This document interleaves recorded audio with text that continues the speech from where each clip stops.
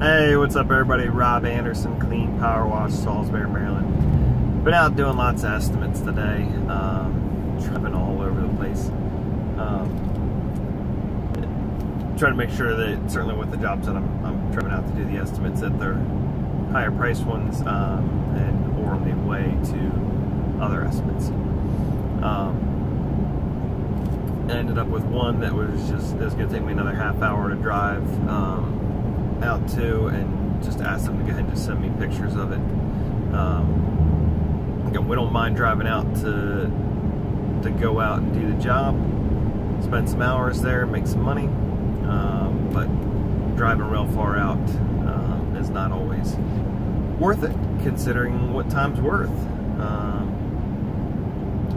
Anyways, so the point of this video, I want to talk about generosity and the overall benefits for you and everyone around you, and for your business. I was talking with a friend last night who he works for a jewelry company and has worked there off and on a couple times, and when he got hired the most recent time, you know, was promised that, you know, come July that he would receive a raise of whatever, I don't know what it would be. It's not for me to know anyways. So this guy, the employer, or business owner, again, jewelry company. So there's a lot of money in it. And I understand certainly a lot of what's being sold, there may not be as high of a profit margin as we all might like to think, but even so, this business owner just recently cut the guy's hours back by changing the hours that the business is open and the hours that he's able to work. So he's only getting 35 hours a week instead of 40. And now with the raise that he'll get in a couple weeks, he'll end up taking home less than what he was taking home working 40 hours a week. Granted, he's got, you know, an extra hour a day that he could try and do something else with. And I doubt that his workload has been changed at all. But it's something, I mean, and really and truly, it comes down to that this owner has got that reputation of being cheap, you know, wants to gripe and complain about taxes and this and that, and paying whatever. That's not a way to live, or to run a business. And when you're running a business, you want to make sure that, or at least this is my personal philosophy, but I think it's good for everybody to have this. Be generous. You know, at the end of the day, my definite chief aim is to provide for my family and to help others. You know, as I say, a rising tide floats all ships. I'm still making plenty of money, and you can make plenty of money, and, you know, when you always hear people talk about Costco. You know, they get paid, we'll just call it double what the people at Sam's Club and Walmart make. The business is thriving, the people are happy, they like to work there, they've got really high retention rates and everything. But you'll find that, I mean, the more generous you are with people, whether it's customers or organizations or employees or just even those around you in you know, day-to-day life, you'll see really quickly that people respond well to that. It may not be immediate,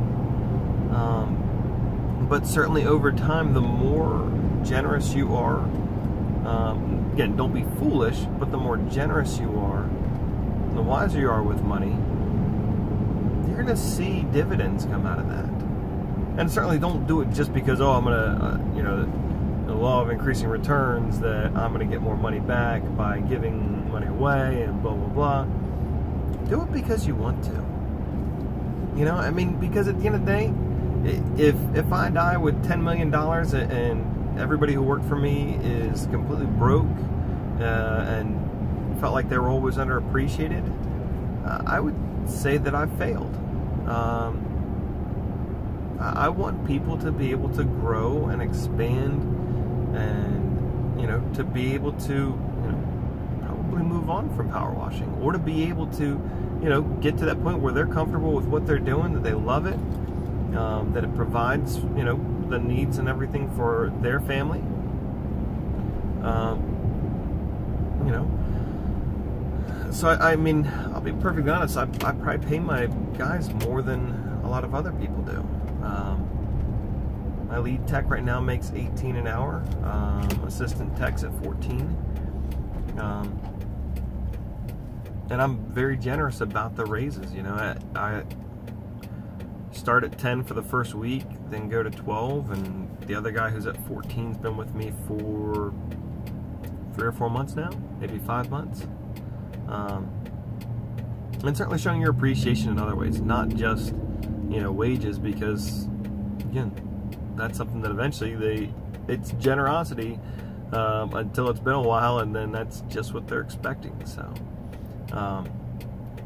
but yeah, you can make yourself miserable working out ways to you know, cut costs and you know, cheat people out of, you know, stuff that they've worked hard for. You know, if you've done a great job, you deserve to be paid like you've done a great job. Continue on Parsons Road for 1 mile. Forget the GPS, whatever. But yeah, just take that to heart. It's good for you. It's good for your employees. It's good for your customers. Do more than you're paid for. You know, that's a great business philosophy, and it'll always work in the long run for you as well. So same thing with helping out employees and everybody else around you. So have a great day. Thanks.